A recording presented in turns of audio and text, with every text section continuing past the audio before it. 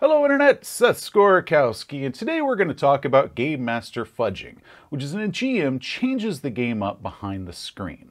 It doesn't take very long as a GM before you encounter that game where it's just not working the way that you wanted it to, and you think to yourself, well, who cares what the dice or the adventure said? I'm overruling that. That's why I have a screen. This is one of the most controversial topics that you're going to encounter in tabletop gaming, because many players and some game masters call it cheating. They'll say if a game master isn't going to respect the rules of the game, then they're bad, a failure, or should never expect their players to be honest either. I disagree. So that's what we're going to talk about today. Fudging. When to do it, when not to do it, how to do it, as well as why or why not to do it. This is a subject that I covered 2 years ago in one of my old list videos, and that video is now gone. The format of only dedicating 2 to 3 minutes but to a particular subject before moving on really didn't work well for it, and I didn't articulate what I wanted to say very well, so I've gone ahead, I've taken down that video, so now we're going to revisit and expand on this topic. Though there was a skit that I used in that original video that I liked, so damn it, I'm going to reuse it because that was actually my favorite part of the old video, so I am going to recycle that bit. So first, is fudging cheating? Can a game master cheat? Well, to answer that question, let's first look at what a game master is. In my video on the RPG social contract, we talked about what a game master's roles and responsibilities are. They're to prepare the game and know the rules and handle the technical aspects of it, but first and foremost, their job is to provide a fun experience for the players. Now, clearly, their own fun is also a factor in this. I mean, this is a game after all. We do this to have fun, so that is the entire point. But a game master should never lose sight of the player's enjoyment. You can have a game master who has an absolute mastery of the rules, has the most detailed and amazing game world, can do 1001 NPC voices on command, and is absolutely true to the rules and the dice rolls at all times, but none of that matters if the players aren't having fun. It's just that simple. In another video I talked about player versus game master, or GM versus player, and how that's a bad idea. This is where the game master and the players are working in opposition of one another in order to have some sort of competition in order to win the game. The simple reason why that's a bad idea is if either party's enjoyment comes at the expense of the other party's, then the game as a whole suffers. So with those two things in mind, is GM fudging the dice or the numbers behind the screen cheating? Well, it depends on their motivation. If it's to beat the players or to stoke their own ego or to win the game, then yes, it's cheating. But if it's to enhance the experience and increase the enjoyment for everyone at the table, then no, it's not. The definition of cheating requires motivation, gaining an advantage. So if the game master's motivation is not to beat the players, but to instead enhance their experience, then fudging can't be cheating. So while the act of fudging itself isn't a real problem, there are a lot of considerations that a game master needs to take into account as far as, how, when, or how often to do it. And that's actually one of the hardest parts to learn as a game master, because fudging incorrectly or fudging too often can create a lot of problems. Fudging the numbers, whether that be increasing or decreasing an opponent's hit points, their damage output, their armor, the number of opponents, or even what the dice said, should be subtle and never overused. How often should I fudge? Well, that's up to you, but it's probably less than you think it is. Let's look at Big Ben, or the Elizabeth Tower clock. For 150 years, this clock has been famous for its reliability. However, it isn't perfect. Early on, the workers figured out that the pendulum sometimes needed a little bit of adjustment, so they set pennies on it.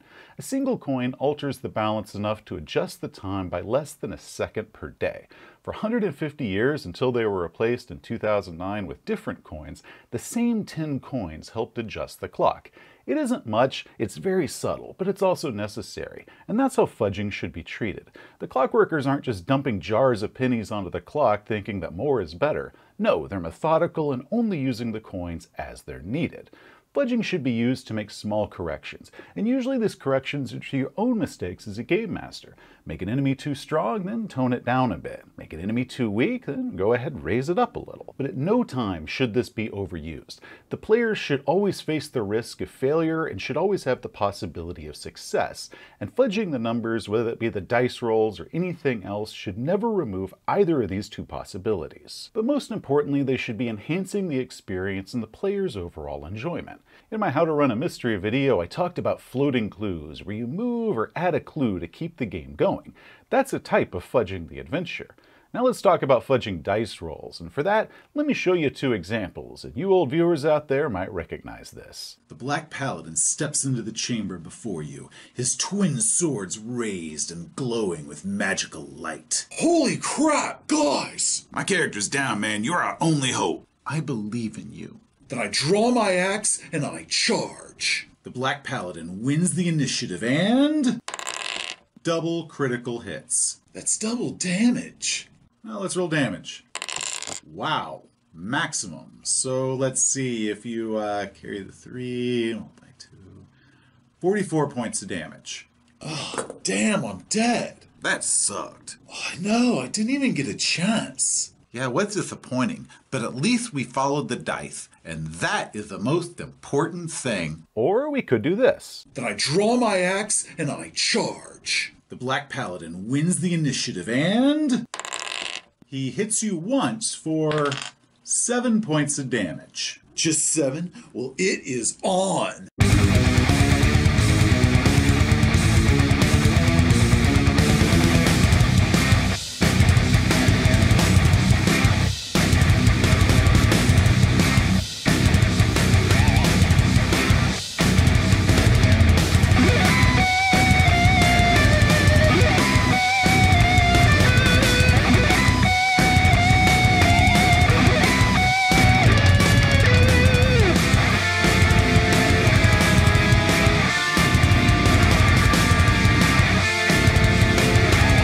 And you take 5 points. Damn, I'm dead. Dude, you lasted 6 rounds with the Black Paladin. That was sick. I was on the edge of my seat. Yeah, I bet I was close to killing him too, wasn't I? Oh yeah, you nearly had him. Well, the dice have spoken, honest and true. But next time, we're gonna whoop his butt. Okay, so we have two scenarios, and in both those scenarios the player character died. That is unfortunate. But one of those was an anticlimactic smackdown that was completely unfulfilling for everybody in the room.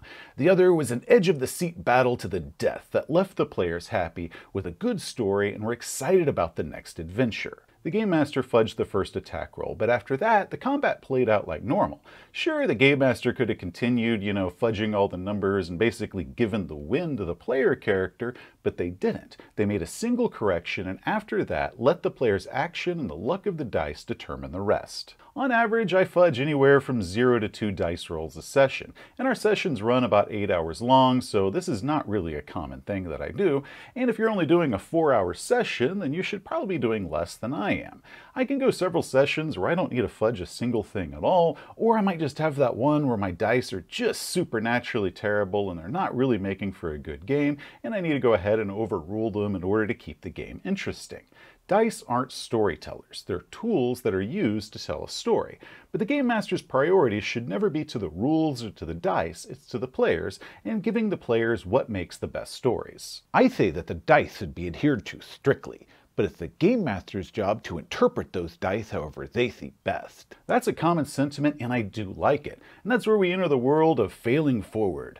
What this means is when a player character fails, the Game Master just doesn't go with the worst possible outcome for it, but instead sort of turns it into a setback that can still be overcome, or gives a means of allowing the player characters to still save themselves. The most common example that people give for this is, let's say you have a pit. Maybe it's a pit trap or a ravine that the characters have to cross, but the character attempts to cross it and fails.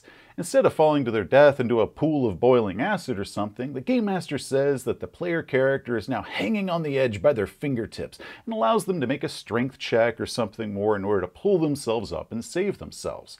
However, let's say that player character then fails the next roll. The Game Master doesn't want them to fall to their death, so maybe they just have their weapon fall out of its sheath or its holster and goes tumbling away, so now they've lost their weapon, but they still haven't fallen inside themselves.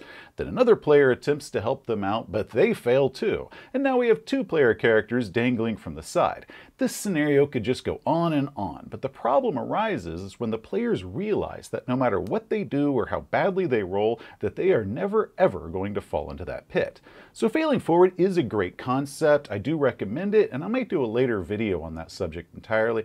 However, like with anything, the promised threat, if the player characters fail, must always exist. You should never take that away from them. Once the players realize that you as a game master are always going to be pulling strings behind the screen to ensure that they never fail, that they always have some sort of success, and that these obstacles that the PCs have been encountering are no more than just mere annoyances or minor setbacks than being real threats, the player's enjoyment is going to weaken. Does the player want their character to fall to their death? No, of course they don't. Does the game master want the player character to fall to their death? No, probably not. But the fudge, the act of giving him that second or maybe even a third chance, must eventually yield to the threat if they continue failing their rolls. Because what the players want even less than losing their character or having their character get seriously injured is to realize that all of their accomplishments so far have been completely meaningless because failure was only an illusion to begin with. A lot of game masters whose hearts really are in the right place will make this mistake,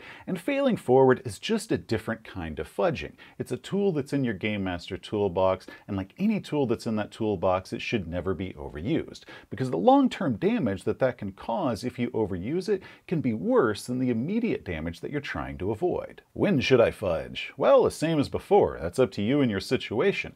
As I said, fudging should never be more than a minor correction rather than being your default Game Master style. So let's say you're doing a combat and your players are slashing their way through hordes of goblins or orcs or whatever, and you realize that they're having too easy of a time with that, but you've already used up all of your opponents. Then have a few more bad guys come rushing into the fight. Those opponents never existed until you decided that you needed them, but you do because the players aren't feeling challenged. Or maybe they're just enjoying that fight scene and they want it to keep going. Maybe you beef a couple of them up a little bit, make them a little bit tougher, give them a few extra hit points or a better chance to hit. Maybe they do a D8 instead of a D6. Or maybe you could tone them down a little bit, but now you've got a lot more of them. So now you've got a lot more bad guys, but they're a little bit weaker than the ones they fought. That way the PC is going to have a ton of fun just, murdering tons and tons of bad guys. Or if a combat starts going poorly for the players, you might realize you've made it a little bit too difficult for them when you were writing it out beforehand, or maybe the players' dice just aren't working well that day, or maybe the combat scene is just going on a little bit too long and it's beginning to lose everybody's attention, because if a fight scene goes on too long, it starts becoming boring no matter what's going on. Then maybe you can start toning down the number of the bad guys or start toning down a little bit of their strength. Now they got a little bit less hit points than before, or maybe it's a little bit harder for them to hit the PCs than it was before. That way we can get through them a lot quicker. Or maybe they could just start failing their morale rolls and some of them start running away and leaving the fight. That way we don't have to deal with them. Personally, I'm more inclined to give a fudge benefit to my player if my player is really going for it. They're being creative, or my group is all working together, or they just make that one roll that was good but not quite good enough, such as they got that amazing hit in versus the bad guy, but they were just shy of killing the bad guy by 1 or 2 hit points, even though they did this amazing hit. I'll probably go ahead and let them kill the bad guy because that definitely deserved a little bit of a plus. Or if the next player in initiative order really hasn't had their moment in the sun for this session, and the player that got that really good hit, they've had several moments in the sun this game, I might go ahead and allow that bad guy to live, and or maybe give that bad guy 1 or 2 hit points if they were killed. That way the next player in initiative order has a chance of hitting the bad guy, and if they do, they're the one that gets to have that killing shot, and they get to be excited by that. So it's always going to be case by case, just depending on what's going on in the game and all the other factors about that. So there's no real easy formula that I could tell you about, when you should do it or, how you should do it every single time. The key is learning to read the room and your specific players that you have as far as what you think they're going to enjoy more. Remember that overall success or overall failure by your players is not the key to enjoyment. Failure usually gives us the best stories that we like talking about later on, while a victory that doesn't feel earned just isn't that enjoyable. So you must always keep that in mind whenever you're deciding as a game master whether you should fudge a situation or not. What if my players learn that I fudge? Well, again, this is all case by case. Some players go insane at the thought of fudging. Maybe they just want the purity of the dice, or maybe they mistakenly believe that all fudging is cheating, or that you're going to try to work against them and try to sabotage them, or that you're going to remove all the risk entirely from the game. Most players, at least in my own experience, are fine with the idea that the game master will fudge if they're doing it sparingly and they're doing it well. An illusionist tells you up front that they're going to lie to you when they walk out on stage. They're like, hey, I'm just going to lie to you you and I'm going to trick you. But a great illusionist is one that can do it and not tell you exactly when they're doing it and won't tell you how they did it. My players know that I fudge. Hell, I'm making a video right now telling the whole world that I'll fudge in my games. But my players also trust that I'm never going to abuse that or I'm going to hide it from them as I'm doing it. They also have no doubt that the risk that their character's fate are actually quite real and I will fulfill that promise if they fail. After my original video on this subject and all the feedback that I got, I started rolling my dice out in the open for all the players to see, which is pretty easy for me to do. I keep my Game Master screen off to the side, so I was just rolling in front of me. It was actually easier to do than turning and rolling it behind my screen. And at first my players really enjoyed that I was doing that. But after a while, "Hey brother, can you go back to rolling behind the GM screen? I think I like that better." So now I'm about 50-50 if I roll my dice in front of my players. It depends on my exact mood at that moment, whether I'm going to just kind of roll it on the table in front of me or just turn and do it behind my screen. But one big thing, though, is when it comes to dramatic fights, like that big boss or that really dramatic moment where everybody's been beaten down and one hit is going to finally kill anybody that's on the board, at that time, I go ahead and I always roll it in front of them. And I don't mean like in front of me where the players that are closest to me can kind of lean over and see what I roll, but like, no, I like throw it out in the middle of the table. That way it's directly in front of everybody. And this is something that I have always done just because I think it leads to really great drama. But I think that a game master should be open to their players about the fact that they fudge, just not open about when they're fudging. It's kind of like when I was in high school. My parents knew what I was up to. It's not like I was fooling anybody, but the unspoken agreement was pretty much that they not see some of the stuff that I was doing. So you probably don't need to make some sort of big production of saying, I'm a game master who will fudge, like it's some sort of dark secret, but just don't pretend that you don't. Well, I say that if a game master cheats, then a player can too. Again, that's a common sentiment. However, let's look at the motivation. If the game master is doing it to gain some sort of advantage against the players or compete with them, that's when it is cheating and therefore wrong. Otherwise, it's not. But a player doing it with a statement like that, if a game master is going to fake their dice rolls, then I should be able to too, that's clearly a motivation of self, which means that it's cheating and therefore wrong. We'll explore player cheating in another video entirely at some later date. But as far as game masters, if the GM is intending to cheat in order to gain some sort of edge over the players by changing stuff around with them behind the screen, then the players have a bigger issue and a bigger problem at hand than is simply what the dice said. The fudging is a symptom of the problem, it's not the actual problem itself. One of the biggest ingredients to a successful tabletop group is trust. Everyone needs to trust one another. So while a game master might fudge the numbers from time to time, the players need to trust that they're keeping it in the spirit of the game. This requires that everybody has an open dialogue. So players, if you know your game master is fudging and you don't like it, either because they're doing it wrong or just because you don't like the idea of fudging, then just simply talk to your game master. Game masters, if one of your players is adamant that they don't want any GM fudging at all, and you explain your reasonings to them while you want to, but they're still all like, nope, either because they had a bad experience, or they just want the purity of the game, or they don't trust that you're not going to screw them over, or whatever it is, listen to what your players want. If you tell your player that you're not going to fudge, then don't fudge. Or if you still decide that, hey, I heard what you had to say, but I'm still going to do it, just be ready for whatever blowback that comes your way. But don't tell them that you're not going to fudge and then do it anyway. However, on a personal note, if your player or one of your players is mistrusting, they're likely still going to accuse you of fudging anytime that the dice or the luck seems to swing one way or the other, whether you're fudging or not. You have a great run of rolls, and they're going to say that you're fudging the dice to screw them over. Or if you have a run of bad rolls behind the screen, then they're going to tell you that you're fudging the dice in order to get them off easy. Again, if your group lacks trust, then you have a much bigger problem at hand than just simply fudging. I've played under some game masters who fudge badly, and this was primarily due to misjudging what the difficulties were and then overcorrecting it once they realized that they'd made a mistake, and we all felt that our wins were just being handed to us and we didn't really get the full satisfaction of our accomplishments. I've never faulted a GM for fudging, I just always considered that to be part of the game, but I do fault them for bad fudging. I've used it too much before, and for the exact same reason. I'd misjudge the difficulty, and the PCs would be getting themselves in trouble or a bad situation that I caused, and then I would fudge the dice or fudge the numbers, and I'd overcorrect it, so now I just made a bad problem worse. But as a game master gets better at gauging the game, gauging their specific players, but also their players get better at approaching obstacles or knowing all their characters' abilities and skills, game masters don't really need to debate whether they should fudge or not that much because it's just not necessary. necessary anymore. So again, Game Masters, there's nothing wrong with fudging, as long as your intentions are good and you do it minimally and sparingly, and you're honest with everybody that this is something that you're going to do. Or if you decide not to fudge, that's also perfectly fine. All that matters is that you and your players are having fun, and as long as everybody in the room is having fun, then you're doing it right. Hey, thanks for watching. If you enjoyed the video, please give it a thumbs up. If you want to see some more of our stuff, such as Game Master Toolbox and game reviews, just hit that subscribe button. Till next time, amigos, y'all have a great day. I'm supposed to keep this up.